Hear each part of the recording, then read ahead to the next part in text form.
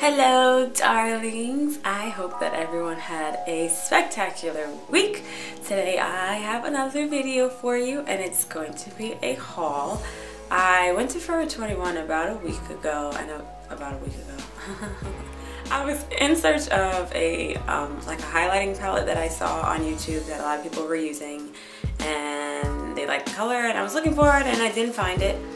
And magically made my way into the jewelry section and decided to look at some stuff there, and ended up leaving with about $30 worth of jewelry, which I got a good amount of stuff. I'm happy with what I picked, but that wasn't the goal. So actually, I think it was about that time because I don't shop for jewelry that often. It's usually like in seasons or just random times where I'm like, oh, let me just, you know, grab a few things. And I actually do have a jewelry organizer in my room that I haven't been using, so that kind of inspired me to get more jewelry so I can fill it up and just stop using it as a hanger. It's over there on the wall.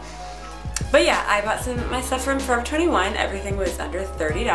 I got some earrings, some bracelets, some rings and stuff like that. Bottom of all their bags it says John 3:16. So I'm like, you know, why not support a Christian business? Forever 21's great with having trendy, cute, affordable things. So I decided to get some stuff and watch this video if you want to see what it was.